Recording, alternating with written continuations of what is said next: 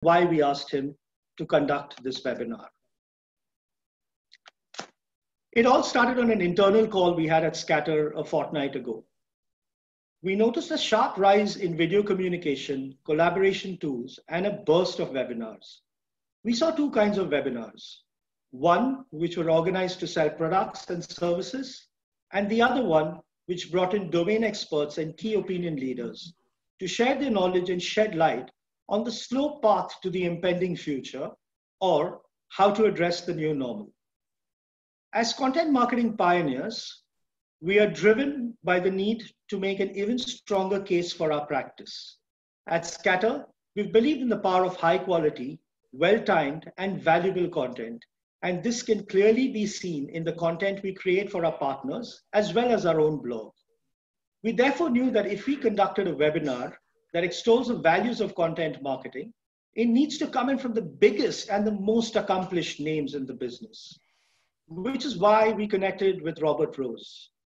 I have been extremely lucky to personally witness Robert's brilliance in keynote addresses and interviews that he does at the biggest content marketing show run in Cleveland every year. Robert has been the force behind Content Marketing World, Content Marketing Institute, and he's an author on many books on marketing, like Killing Marketing.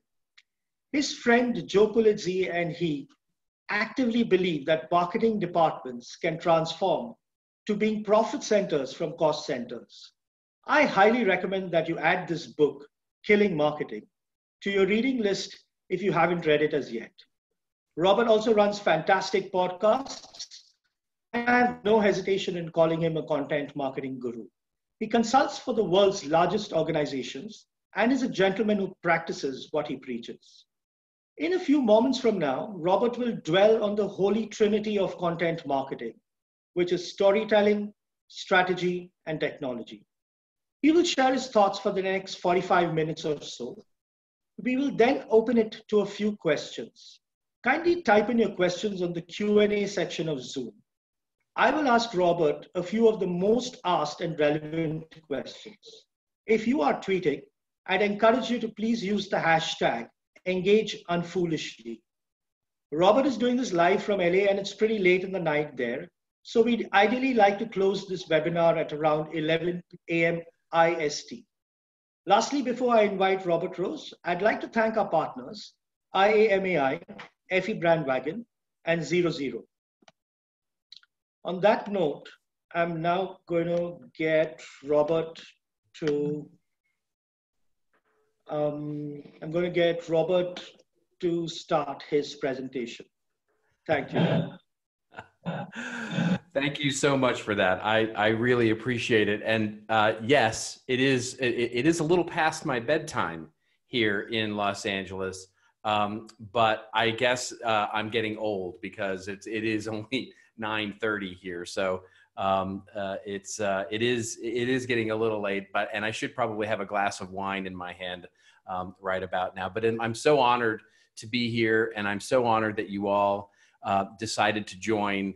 And thank you so much for that. And I do want to talk a little bit about content marketing in this new normal, where we are, and all of the things that we're all dealing with. Let me first just wish that you're all hopefully safe, home, your kids are fed, they're educated, they're getting warm meals, and everybody's doing well in this very weird and extraordinary time. And for the next 40 minutes, yeah, we'll talk a little bit about the future, where we see content marketing and what's going on, but also I think a broader spectrum of something that we see anyway, which is an opportunity, I think, for us to make a change that isn't necessarily new. I'm going to share my screen now, and I'm also going to go off video just so that I don't have to look at my ugly picture while I do this. And so I'll stop the video, and then I'll also share my screen here.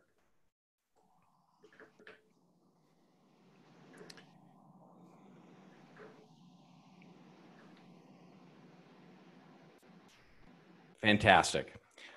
All right. So let's talk a little bit about the what I would call the what, the so what, and what we're talking about what now. And as I mentioned, we are going to talk a little bit about content marketing, but what I'm also going to do is talk a little bit about some of the things that are going on now that we want to think about as we go along here. And so one of the things that I think we want to think about is two things that we're hearing just a lot about, which is someone, said to me the other day, they were like, when are things going to get back to normal? And I think that's the most popular idea that I'm hearing right now. And it seems to be high on the list of everybody that I talk to. And maybe the only thing that's drowning that out is this idea of things are never going to be normal again. And I think both of those things are kind of wrong, because I do think we will get back to some level of normalcy. But I also think that it may be different than what we've experienced. And when it comes to the way that we communicate and we market and sell as a business, what I want us to do is take a moment at some point when it makes sense, when we're through the other side of this. And I want us to do what's called critical reflection, a critical reflection on the things that we can keep and the things that we should change in ourselves. And let me explain a little bit about what I mean by that. So 20 years ago, there was a guy, and his name is, he's still alive. His name is Gary Rolfe, and he's a professor of nursing at Swansea University in the UK. And he developed and described this very helpful framework for self-reflection. He called it critical reflection. And it speaks to self-reflection and communication. And he wrote a book called Critical Reflection for Nursing and Anybody in the Helping Professions. And in it, he said that regardless of the magnitude of our choices, when they present themselves to us, we can take a critical reflection that offers a method for helping us to think and act in a mindful and considered and systematic way to make crucial decisions that whatever our practice in life is demands. And this idea of critical reflection, as he was saying, it's not that we don't reflect a lot on decisions. We do, of course. But what we typically do is we make these reflections in the moment. So, for example, we may take a different way home from work and there's this horrible traffic jam and we think to ourselves, well, all right, that's no good. I'm never going to do that again. In other words, we only make the decision about what the future holds without reflecting upon what it was that made us make that decision in the first place and why we wanted to go a different way or what a different way could have been for us. And so his idea of critical reflection is really based around three simple questions.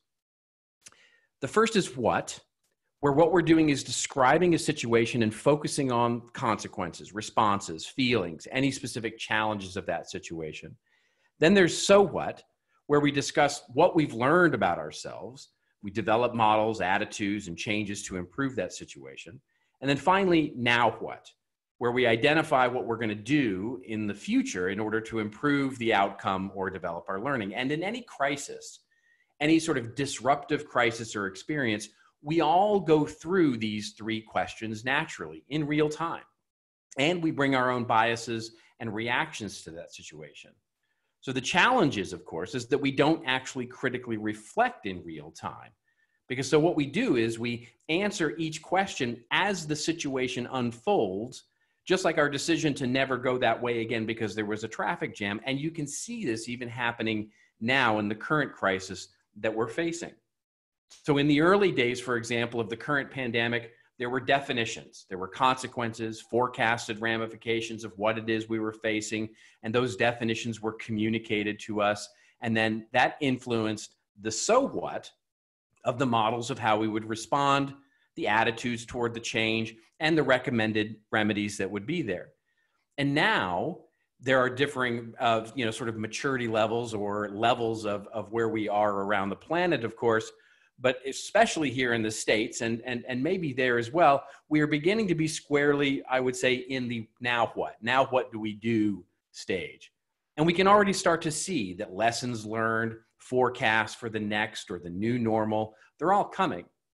And this is especially true when we start looking at marketing or sales departments. So what you'll no doubt see over the next few weeks and months is not reflection, but rather people asking, what's next? What do we do next? What now, that question is not asking what's next. So what I mean by that is that when you look out over all of these things that you'll see over the next few weeks and months, it's all going to be about predicting the new. You know, what new marketing should look like, what new advertising should look like, what the new strategies should be. And all of those different kinds of things will be focused in on all of the new strategies we should be taking as part of what we're doing in marketing. And just like any other crisis that has happened before, and the one before that, and the one before that, each one of these moments in our shared history are unique. And so looking at them is no better at predicting the future than any other model we might look at. Now, as the quote generally attributed to British statistician George Box says, all models are wrong, but certainly some are useful. As Box would go on to describe, that models are approximations, right? They're assumptions. And so the question we should be asking is this model true? Of course, it never is. The right question is it good enough to help me understand a problem? And this is something we can actually take with us. This is something we can actually use. Now, before I go any further, let me just admit something. I want to fully recognize there's an irony here, right? I'm on a webinar right now talking to all of you out there in the morning and talking to you about what changes are going to be in content and marketing and what we feel is really important, without recognizing that what we're not really doing here is critically reflecting as much as I'm going to be suggesting a couple of models for you to succeed in. So as an aside, what I would like you to do, what I'd urge you to do, is take time. When we're on the other side of this, when you're on the other side of this and you're through this, take the time to truly reflect in the coming days and ask not just what new price point you need to adjust to in the current price crisis, or where you are, what new price point or the sub brand you might launch, or the money that you're going to spend in digital or email or television, but also reflect on the way your company, your business operates, asking the what, the so what, and the what now. Now, with that said, I'd like to actually think about this for a moment, because, this happening in real time. This is going on. We're dealing with this moment in real time, where we want to speak through the crisis and create this valuable content. So as recently, literally as last week, the CMO of the giant beer company Anheuser-Busch came out and he said they've moved out of advertising models full stop. They said the content that they produce now has to be consumer-centric, never self-serving. And he said there's no space now for us in anything that's not adding value to people. It's about relevance. And the political candidate for the US president here, Joe Biden, he's just announced this last week that he's launched a newsletter and a podcast to his audiences to offer up thought leadership, valuable news, because as he said, there's no getting through the noise right now in the news. And as Biden's move illustrates, when you can't get the attention of the media in PR or your rallies that you're holding, what you have to do, as he said, is become the media. So as media, technology, and brands have been democratized to have these different relationships with audiences, well, what we've seen be truly effective is something that we naturally do during crises like this. When we start thinking like the drive home, when we never say we never want to go that way again, we forget that there might be a wonderful reason or a thing we did during that crisis that we want to keep, that we should have changed permanently. Content, creating valuable content for our customers, is one of those things. We've seen brands and survive and thrive over the last 20 years after they've developed a well-trained muscle and operation to deliver trusted, valuable content and communications. A central strategy for the business to be able to establish itself as a trusted and valuable communication channel, which during a crisis sounds, yes, that's exactly what we want to do, but after the crisis is just as important, maybe even more so. Not just the ability to produce advertising, not just the ability to quickly launch a digital channel or create a feel-good TV ad or radio or digital videos on YouTube, but a muscle, a skill, a competency to develop valuable, trustworthy content consistently, ongoing, over time, to become a trusted source of valuable content. So whenever we're in a crisis, we think about three communication focuses. So the first one is, of course, establishing trust. We have to establish trust right away. So even in 1918, in the Spanish flu, right, there was an ad from a telephone company actually telling people, don't use the telephone, so that emergency responders could actually get through to drugstores and doctors. But there was also the tone deaf ads, you know, the horrible ads that you would get from products that were trying to sell and actually do things and take advantage of the disease. That this one advertised that you could get better, quite frankly, from the prompt use of this cough medicine. So establishing trust with an audience is absolutely incredibly important during a crisis. The second is, of course, figuring out how to optimize channels for those communications. We are creative people. You are all creative people. In marketing, we get extraordinarily creative about the way that we can get messages out, and we all scramble during a crisis to be able to do that. For example, during and after the 9/11 tragedy, American Airlines, what they would do is they would transcribe voicemails from their CEO into the Sabre ticketing system to keep their ticket agents informed about all the things that were going on, because none of them had smartphones or internet access. Morgan Stanley, the big financial services firm, they rededicated one of their consumer helplines to their Discovery credit card and made it an employee information line. One that's a personal story for me is that back in 2005, I was the CMO of a software company, and we were one of the earliest, you know, sort of software as a service or cloud-based companies in web content management. And one of our customers was a New Orleans-based business. And on Monday, August 29th, 2005, Hurricane Katrina hit. And we started noticing that this company was submitting this unusual amount of new digital assets into their content management system. So trying to be good customer service, we looked into it. And as it turns out, their marketing department, since our software was one of the only things that was running, and they all had remote access to it, and basically created this communication channel through the CMS. They were asking each other by assigning each other digital asset tasks. Is everything okay? Here's the strategy for tomorrow when we're going to communicate with the employees. They were simply using our software to communicate. They scrambled to find a way. And we know these things. We have innovated these same kinds of things. The final thing is, of course, creating an operational model. And creating an operational model that quickly comes together as a team to figure out how we're going to communicate in a consistent tone of voice, in a consistent way, and through these channels. Also, after 9/11, one of my favorite stories of this is the computer maker Dell. So they got this new executive operating group together in the days after, and they created this operational center of excellence, as well as this content web hub that developed this valuable education, inspiration, and assistance for employees and the Dell customers. Now, this internal website might be called an internal early attempt at content marketing, because the ongoing operation was to consistently deliver valuable content and education without regard to trying to sell anything or optimize a revenue goal or do anything like that. But of course, it supported all of those things because it helped get customers back on their feet in this scary time. Months later, when they actually went back and did a look back to see if it was effective, they got 60,000 visits in the first 2 months, averaging about 600 visits a day, and 11,000 unique visitors during the 8 weeks that it was up, about a third of its workforce.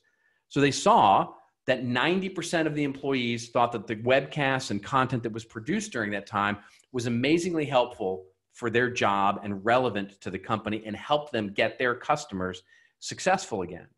Now, all of these are stories. They're just stories. And I've heard plenty of amazing stories coming out of this disaster, and I'm sure you have as well. The innovative new, ways that we're using Zoom and WebEx and GoToMeeting, and the ways that the supply chain is getting innovated. And here's my question. My question is, when we think about content, strategic content, and these three ideas of establishing trust, optimizing channels, and operational models for content, And I don't mean to throw Dell under the bus here or American Airlines or Morgan Stanley, but my question is, why do we only do these things during a crisis? Why is content, delivery of valuable content that creates a wonderful and valuable experience for our customer, not a core strategy or a function in our business? Why is it not something that we do when we're not in the midst of a crisis? So when we actually do our reflection and think about what we should do in the future, what I'm hopeful for is that one of the things is not just to try and predict whether we should put more money into TV or digital email, or whether we should launch that sub-brand or SEO or those things. Those things are going to come. I promise you, those things are going to come. We will do all of the necessary things, put out the ads that say we're here for you and all of those things.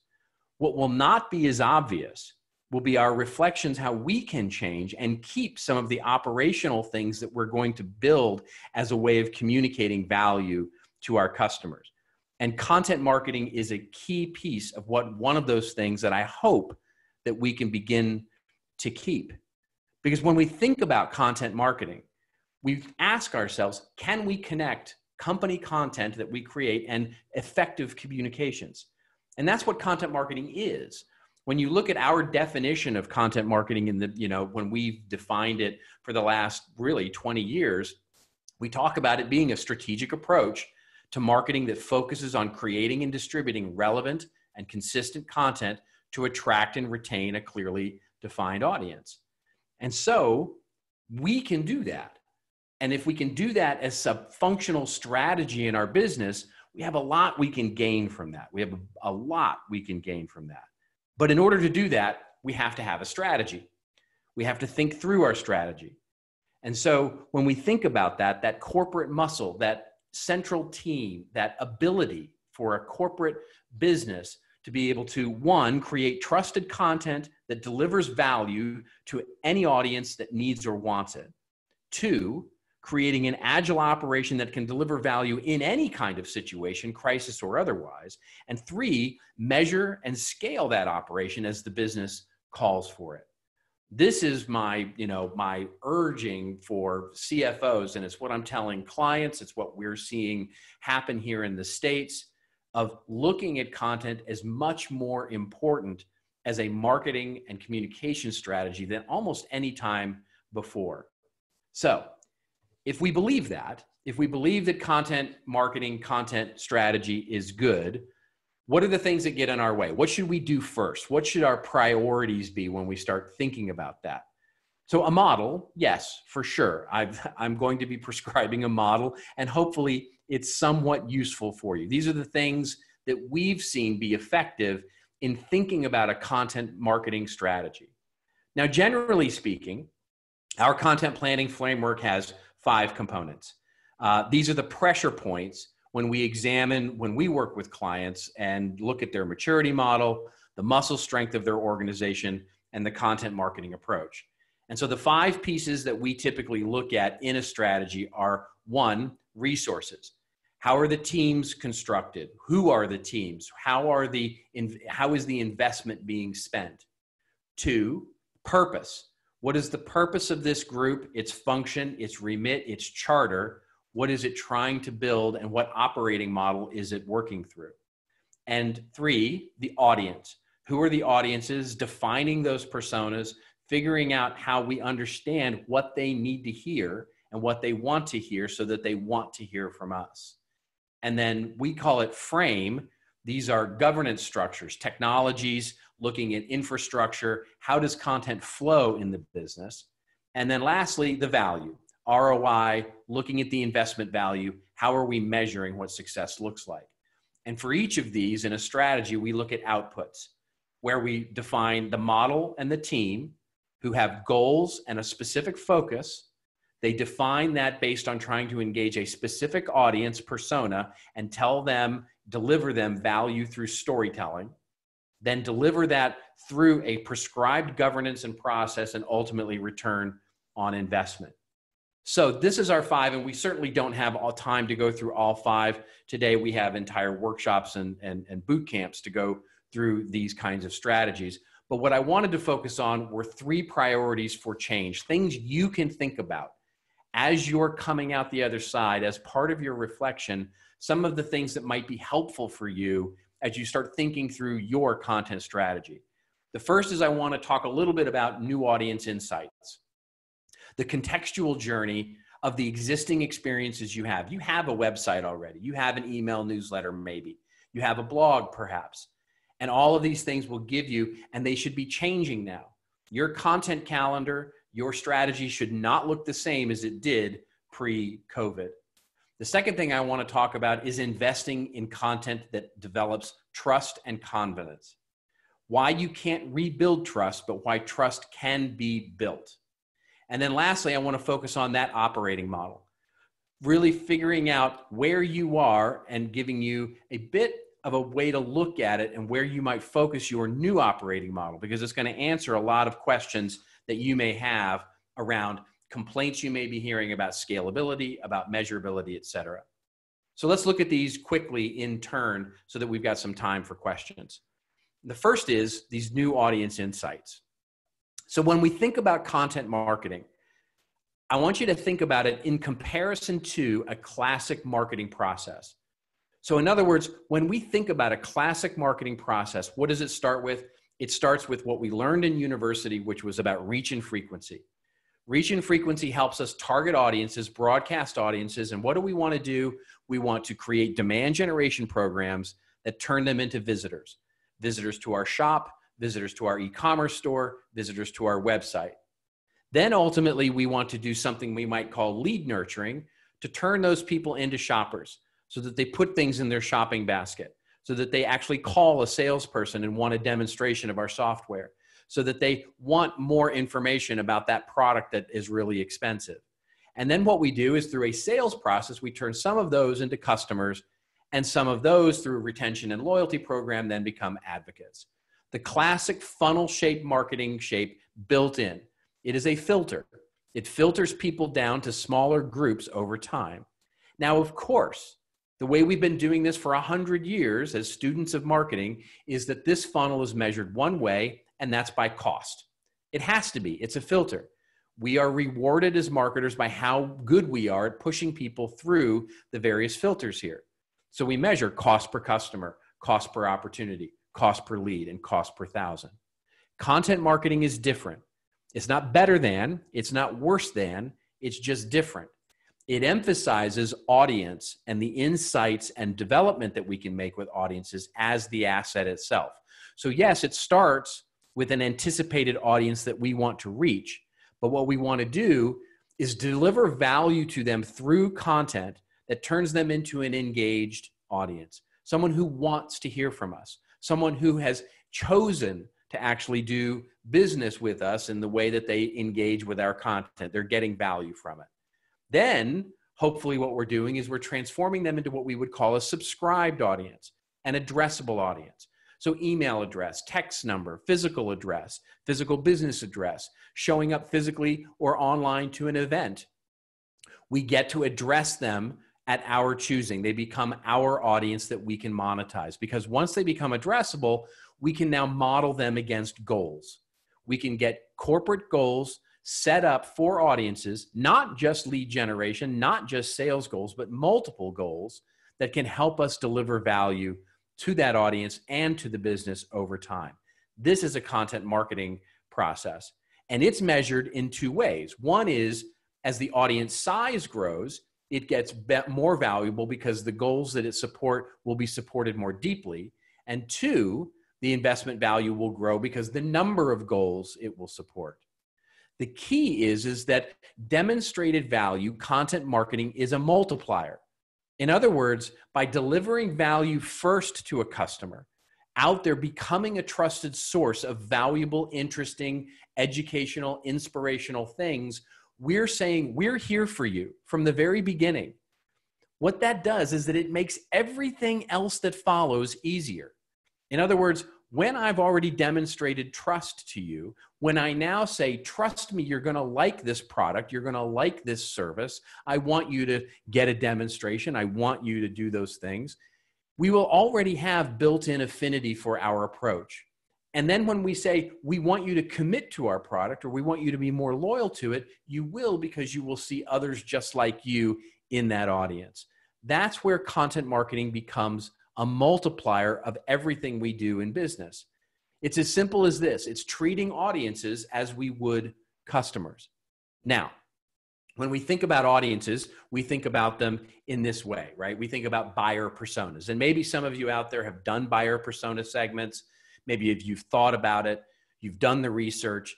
Typically, when we look at buyer personas, we look at them against these 7 elements or attributes, right? Who are they? Their gender, their age, their education. What do they do? Their job. What are their primary pain points? What do they value most? Where do they go for information? What's important? And what are their common objectives? And so when we think about those things, those are great for buyer personas. The challenge is that there's a difference between buyer personas and audience personas. Buyer personas are already self-identified. They're already far along the right of that diagram we just looked at. They're already needing our product or solutions. So we're already claiming to be the most important part of their life before we've delivered that value. Audience personas can help with that. Now, we can work through audience personas and the real differences there and how to develop audience personas another day. But what I want you to do is I want you to take stock of where you are right now, because the attributes that you've assembled for your buyer personas right now assume something life is normal. And the key is that life is not normal. So even your current buyer personas, even your current audiences should be right now and perhaps temporarily segmented in a different way. So we've seen 4 elements come up a lot. Which we really like to do is we start segmenting our messaging or segmenting content to different parts of your audience. So we call this 1, the life is not the same person. 2, the sensitive but sane person. The 3, the what? Me worry person. And then 4, the YOLO, the you only live once person. And where this comes into factor is when we start looking at this segmentations, right? So life isn't the same person. These are people that are really worried right now. Buying is going to stop. They're likely going to go inward. They don't want to engage in anything. They likely want to eliminate anything that is going to upset their world right now because they're completely focused. Then there's the sensitive but sane, where they're going to lean on favorite trusted brands, and they're looking for deals. They may cut expenses deeply, but they'll continue to look with justification and maybe even increase usage with some of their favorite trusted brands. Then there's the what me worry persona, which is they're going to be more selective, but they're generally on the hunt for new things. All purchases are justifiable to them, but they might be closest to our normal persona attitude, maybe a little more skeptical. And then there's what we call the YOLO, which is hungry, ready for new. Now, they may be looking to switch providers right now, not just something new, but they're looking for opportunities. Now, we often think of these as like, oh, that's our opportunity for new customers. But quite frankly, these can be existing customers that we want to make sure that we're shoring up, because they may be out there looking right now for more favorable or innovative solutions than us. Now, what you can do is you can start to look at your current content and your messaging. We encourage you to look across 4 areas where you've got 4 different kinds of content being created. Promoter content. Promoter content is sales or marketing content, pure and simple. This is your 10% off or $10 off coupon. Then you've got preacher content, targeting interests and passions and driving engagement. And this might be like your internet of, here a white paper called The Internet of Things and how it's going to change your life, maybe an article or a blog post. Then you have professor content, which is educational content, driving trust because it's teaching you something, it's educating you to something. An example of this might be a white paper called The 10 Best Practices for Writing a White Paper. And then you've got poet content, which is feelings, emotions, entertainment, make you laugh, make you cry, driving belief. So start to segment your content and then segment it by those different attitudes in your current audience. And start asking yourself, filling in these boxes with, are we actually communicating in the right way to the right people right now? Are we segmenting our content in the right way? Are there gaps in what we're doing right now? Are we not speaking to the YOLO person right now? And we really need to make sure that we're actually creating some content for that person in this moment, because this will be important. So hopefully this can be a little bit of a worksheet for you as you start thinking through how you might segment your content and start developing more segmented ways of looking at your audiences. The second piece I want to talk to is this idea of trust and confidence. And trust and confidence is a huge thing right now, not only in the midst of this crisis, but where we're actually developing our content. And so it starts right now with even understanding that even pre-COVID, we were already in a crisis of trust. I don't have to remind any of you guys out there about Edelman's trust barometer and how low it is right now and where trust is generally in the world, especially in my country where we have, all kinds of problems with trust right now. Don't even get me started on that whole thing. But basically, when we start thinking about it, trust is a huge issue. Trust in technology, trust in government, trust in media, trust everywhere. We need to understand that trust is an opportunity for us as a brand because we can get there. Now, we need to understand what the problem is, though. One of my heroes of the world is, of course, Clayton Christensen. And as he said so well, understanding a problem is the most crucial part of actually solving that problem. So in short, any effort to increase trust has to actually start with foundational questions that we want to ask ourselves about our content and our communications. So what is trust? How can we build or rebuild it with consumers? What are the elements or the components of trust that we should aim to look at, to highlight, to deploy, and communicate? And how do we know if we're making progress? And so when we think about that first question, what is trust? Well, according to one scholar, which we really like, this is a great definition of trust. Trust is a state of mind that enables its possessor to be willing to make herself vulnerable to another. That is, to rely on another despite a positive risk that the other will act in a way that can harm the truster. And so this is a really important element here. First, trust is a state of mind, an attitude. So in a commercial relationship like marketing or any kind of business, it's the attitude the buyer, or maybe a partner like a dealer or whatever, has about the seller or the brand. Then trust involves a vulnerability, and it involves a passage into an uncertain future, how the other person or other party is going to act. But how they will act is unknown. This is what we call the two vectors of trust: uncertainty and vulnerability. And both of these must be in play for a trust relationship to occur. If you're certain of the outcome, then there's no reason to trust. For example, if I invite you to fall backwards with the pledge that I'm going to catch you, but you know that I'm an android programmed to unfailingly catch every single human that ever falls backward, you don't need to, and quite frankly, can't trust me because there is no uncertainty. And if there's no vulnerability, if the outcome is not some way potentially harmful, well, then trust is also irrelevant. If I should fail to catch you, for example, but you're not going to land on a floor, but a soft, bunch of pillows, well, then trust is not a factor there. And so the trust researcher, Rachel Botsman, what she said, I think is really interesting, is she said, trust is a confident relationship to uncertainty. It allows you to bridge the gap between what I'm now saying and what I'm going to do, the possibility that I may not do it. So here's the question. Can we increase or rebuild the amount of trust we have? Well, as it turns out, no. It's actually impossible. See, it's impossible to rebuild trust because, as Honora Neal says, the scholar, she says, you can't give it. Trust is distinctive because it's given to you by others. You can't rebuild what other people give you. In other words, you can't make somebody love you. And that's the key here. And that brings us to our second takeaway here, which is something I'm hoping you can look at and overall take a look at where your content, your communication is with your consumers right now. We call this our 4 pillars of trustworthiness. So you look at it and you've got integrity, empathy, competence, and reliability. And so what you can do is you can start to assess yourself and look at your content and communications and assess yourself against that. Now, self-assessment obviously is, not something that you want to just rely on totally, because it doesn't really matter how trustworthy you think you are. But getting a good sense of where you internally think you are, and then going out and asking or figuring out from customers where you actually are, can help reveal the delta of where your brand, where your content is. Integrity. Do your stories and messages and commitments, do they express your brand promise? Empathy.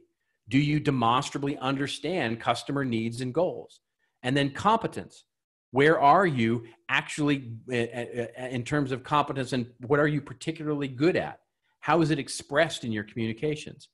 This can be taken alongside your audience audit and can start to give you some immediate to-dos in terms of the content you need to create deeper and more involved trust.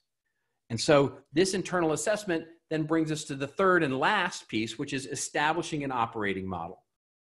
And so whenever I'm out working with clients, or I'm at a workshop, or I'm really just looking at a conference, and the two most common questions I get are, hey, we're having a real problem scaling our content strategy. We basically got one or two people trying to create blogs and emails and websites, and it's really hard to scale this. How will we do that?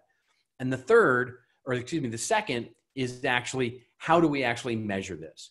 And it usually comes across some complaint, right? It's somebody will say to me, we can't use a blogging tool in our business. We don't know how. We don't have the budget for it. Or our editorial calendar right now is just a to-do list. Or somebody will say to me, anybody with a budget right now can publish to our big corporate website. Or we're not allowed to capture subscriber data because of GDPR or other data privacy issues. Or we don't know how to create video. Or sales doesn't even use the content we create. Whenever I hear one of these complaints or challenges to scalability and measurability, what it tells me is that there's no operating model, or a flawed operating model. So we look at the operating models of content as the core foundational element of creating any good content strategy. And basically, we've identified 4 different operating models that are typical within a content operation. And so it starts in the lower left with a siloed service that is typically internally focused, basically supporting internal teams, and we call it the player model, which is content as contributor. This is the most common model. It is where we've got those 2 or 3 people submitting assets into the business.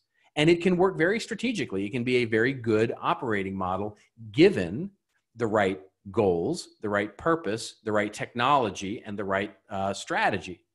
Then if you move up and you start more focusing on externally focused audiences, but we're also a siloed service, this is where we move into the performer model, where we look at content as a product, a marketing strategy. This is where we have a blog or a resource center or a magazine, and we're trying to run it like an editorial product. And we actually have a very specific cadence, a strategy, a contribution goal, where we're trying to get to those different ways of publishing content on a regular basis and build a focused audience. Then in the the lower right, we have what we call the processor model, where we have content as standards, protocols, guidelines, taxonomies, translation management, localization management, where content becomes a company integrated business service, but is spread through the service like a protocol is, like a guideline, a standard, a training standard, all of those SEO, anything that is technically minded, creating content as a service. And then finally, we have what we call the platform model, which is content as a business model itself, where content in a division may actually be revenue driving. It may actually save money. Red Bull's media house for the Red Bull soft drink is probably the most famous example of this. Now, most businesses have multiples of these models. And what we like to do is figure out where is the balance, because a great balance across these models where we truly, as a business, understand the focus, the goals, the personnel, the team, those 5 metric areas that I went through in the very beginning of the presentation. That's where we want to balance our models to be a truly intelligent content strategy. Let me give you just a couple of examples to wrap up here to sort of give you a sort of a context for this. So the player model. So this is, again, where we typically start. Red Hat Linux is a great computer company just recently acquired by IBM, of course, for a lot of money. And the team there started literally as 6 people. And they were squarely in the player model, contributing content into sales and doing their, SEO focused articles and doing all of the things that they needed to do. And they made it a very specific goal to do exactly that, to focus just on those particular, creating those assets. They then expanded the team model by model to grow into the performer model, where they then started to launch a blog and then a podcast and then an event and then a community. And then they moved over to the right and they started developing standards for guidelines and SEO and translation and localization. Now, Laura Hamlin's team there is 45 people of data scientists, journalists, editorial people, strategy, creative. Her whole content strategy drives really the marketing there. And it all started with the player model. Or we have the performer model, where we're operating a publication. So this is monster.com, the job board, and their career advice center. And their career advice center is a wonderful publication that teaches you how to get jobs. And so they do original research. They do original content and video for classes on how to do your LinkedIn resume and how to get a job and how to do interviews, all of those things. They're now driving 60% of all of their organic traffic comes through the career advice center. And that's a nice case study. And you go, yeah, that's lovely. They get 60% of their organic traffic there. But more importantly, they've gotten 48,000 new members from the Career Advice Center. And they've estimated that if they had to pay through paid media to get those 48,000 members, it would have cost them $3 million. Now, there is some cost here, obviously, in launching monster.com Career Advice Center, but the delta between what they would have had to have spent in advertising to what they got through the Career Advice Center organically is the value of the Career Advice Center. And I can tell you it's a highly profitable part of their marketing strategy. Or the processor model. So Salesforce is a huge, wonderful company creating content all over and the different models. They've got their platform model, which of course is Dreamforce, which is driving revenue for them. They've got blogs and podcasts. They've got assets that they're creating for emails, of course. But one of the keys is their content council that actually creates standards and guidelines and training, formalized training. If you're going to create content for Salesforce, you actually have to go through training and get a standard way, the way that Salesforce creates all of the way that they do content. It is a service and a team and a focused operating model that they have for the entire business. And then finally, just because I love this case study so much, the platform model. So this is Raspberry Pi, the computer maker in Europe, and they've been publishing print magazines for a number of years. And one of my favorite examples of this, of course, is the magazines they've been publishing for years, Magpie and Hackspace and Wireframe and Hello World. But they've just recently acquired 2 magazines, Custom PC and Digital SLR Photography. They still maintain revenue streams. They sell advertising. They have a business model. They sell them on newsstands. And what I love so much about this is that it not only becomes a brand extension for them, where they they talk about the DIY idea and encourage kids to really get into building their own computers and electronics, but all of the revenue goes to fuel their nonprofit, purpose-driven education strategy. So for this is a social corporate responsibility initiative for them as much as it is a marketing strategy. So the key is find your balance. Where are you? Are you imbalanced in your operating model, or do you have balance? Do you have a marketing support focus where you've got really people focused on the performer model and maybe a little bit on the player model, really focusing in on marketing? Or is yours more of a publishing focus where you have very little of asset creation, but you're producing magazines or blogs or external functions? Or are you a standards-based model where you're really focused on getting sharp on SEO and translation, localization, standards across the entire organization, and some assets, but you don't have a publication quite yet?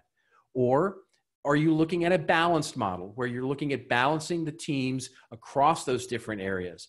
Each has functional goals, each has functional strategies and team structures, and those 5 areas of pressure points like we talked about before. It's important. Getting the operating model right is what actually creates the ability to create the functional governance, the rules, and the way that things scale. And that gives you the ability to measure the different ways that content is helping move the business forward. As we move out of this and into the new, the key with content, and I'm really, really hopeful, is that we'll keep this idea of creating valuable content-driven experiences for our customers. At the end of the day, we are marketers, and I am a marketing fanboy since day one. I've been doing this for 25 years. And when I think about what the job of a marketer is, it is to make markets. We make markets where none existed before. And I can think of no better way to do that than to deliver valuable content to my customers every single day. I want to thank you so much for your time today, this morning. I'm going to stop sharing my screen while we get it ready for questions. And hopefully I can answer some questions in the time we have remaining.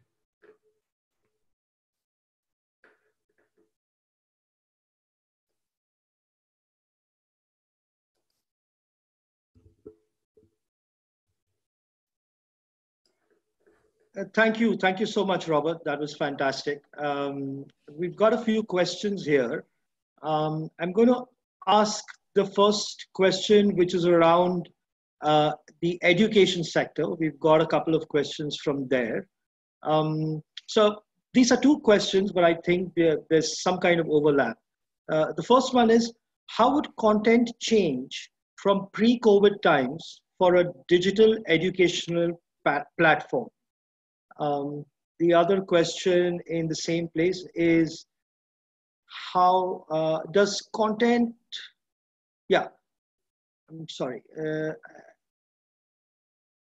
and what kind of contents marketing strategies should be adopted by educational institutions? So I think this, it's a great question. And you know, what we've seen here anyway from educational institutions like universities and secondary schools is incredible. Certainly, you know, from the university standpoint, when we think about educational, and even on the private sector too, about, you know, private schools and some institutions that are also focused on education, content marketing is perhaps really the biggest focus that we see. Creating and demonstrating that value of the lesson plan and the things that you're going to learn and why this is an important, you know, whether it's a trade school or whether it's a, you know, a professional university or whatever it happens to be, is really important to the marketing mix, just like it would be for really any company. Nonprofits and NGOs are another sector where content marketing plays such an important role. How it differs now versus, you know, in this crisis versus how it either differs before or after this, the key to this is, for me, is truly sort of adopting what I call the right context for your education. In other words, it doesn't have to be our responsibility to be an expert in something we're not experts about. What we have to be mindful of is that the lens that we look through. So I was just telling this to a trade school the other day. I was saying, look, you don't have to be an expert in COVID or in disease or in epidemiology or anything like that. You shouldn't be putting out that kind of content for your audience anyway. But what you have to be mindful of is, what does your audience expect from you and want from you now? What does teaching the thing that you teach, how does it change in this world? So maybe it's teaching the students how to learn remotely. Maybe it's teaching what equipment we need to actually have to be able to learn in a remote and at-home environment. Or perhaps in the future, it's how does the world of our particular educational focus change in this new world? The thinking is, how do we continue to deliver true value to the audiences that come to us with a very specific question, a very specific need, and start to think about your content that you're creating in the same way that you would a lesson plan, in the same way that you would a course, in the same way that you create your curriculum. That content should have the same level of importance and the same level of value as your curriculum. And if you think about it that way, I think, you know, independent of what it is you teach, you'll be really safe in terms of how you evolve from pre to during to post. Thank you, Robert. There's another really interesting question asked by Abhay. It says, we generated good volume of audience and leads when our product was not that good. Now that we've improved the product, how should we regain the trust? That's great. I love that. Yeah. Well, here's the thing, as you've just heard, you won't, right? The key is to focus in. So what it sounds like, yeah, I run into this a lot. This is a common problem here in the US, where the marketing is actually better than the product. So I sympathize with you. The key is that you're already doing a great job, it sounds like. And the challenge is that if you start to ask at that bottom of the funnels of sort of ongoing customer loyalty, you're probably still really focused in on that upper funnel brand, lead generation, et cetera. Sounds like you're doing great at that.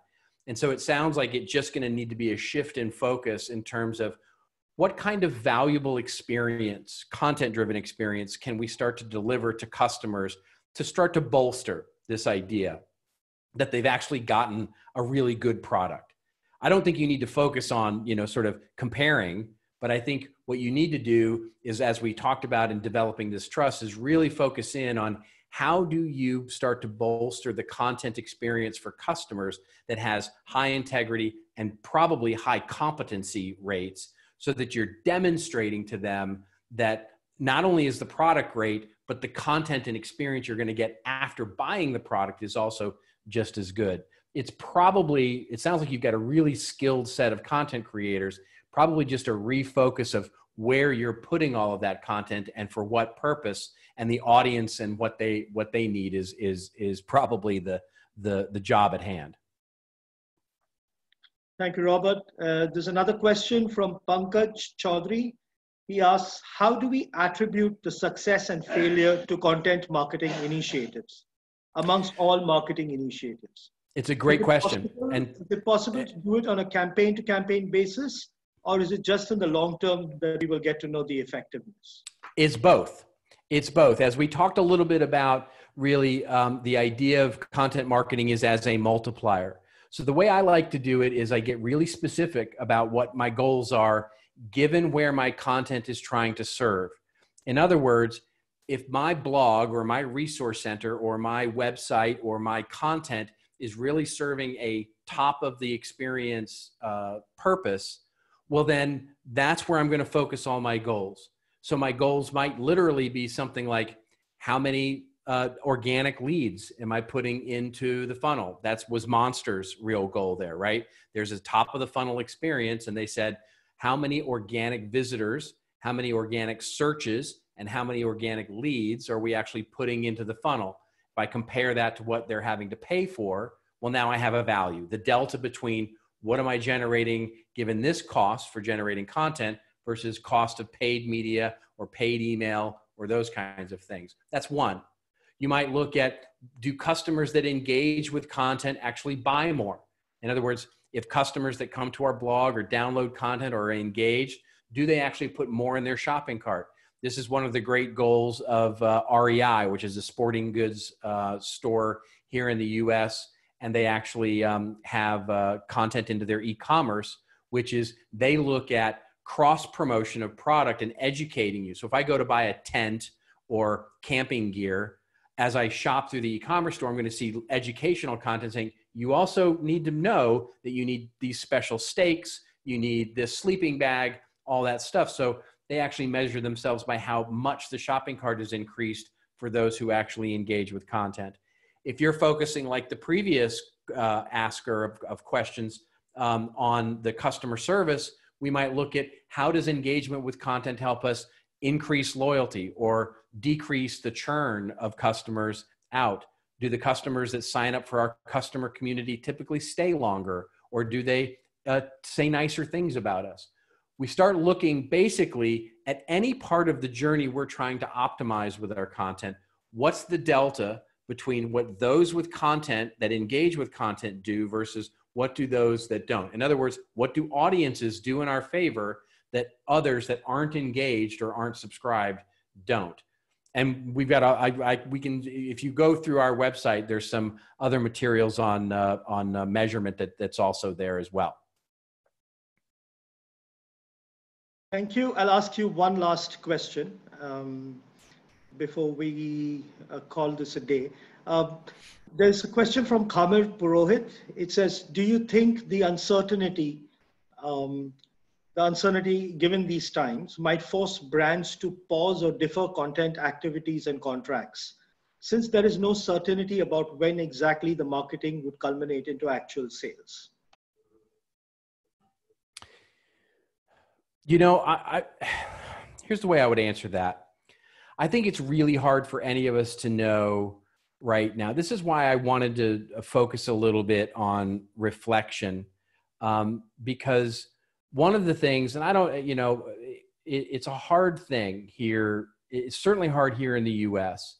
I obviously don't know the media landscape in India very well, but what I do know is here in the US, there are a lot of people who think they're predicting the future. They're out there every day telling us what's going to be, what's going to happen, what this is going to happen, this is going to happen. And it's almost become a joke here in the US now about how little anybody actually knows about what the future holds.